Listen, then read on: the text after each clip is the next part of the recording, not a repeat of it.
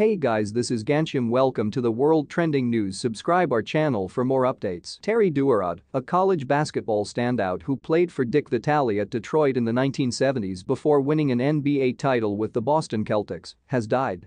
He was 64. The school announced Duerod's death on Friday and said he had been fighting leukemia. Vitale said in that news release he had found out from Duerod's wife about his death. "So sad to learn about the passing of Terry Duerod," Vitale said. "He is one of the really special players at the university.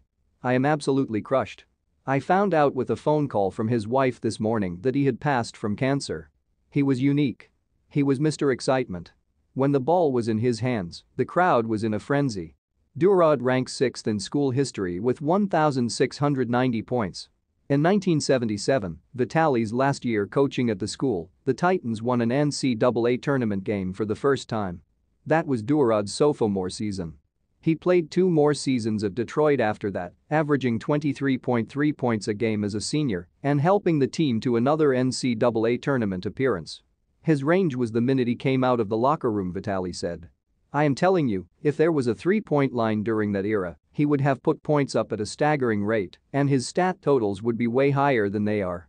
Duerod was drafted by the Detroit Pistons in the 3rd round in 1979 and played 143 NBA games over 4 seasons with Detroit, Dallas, Boston and Golden State.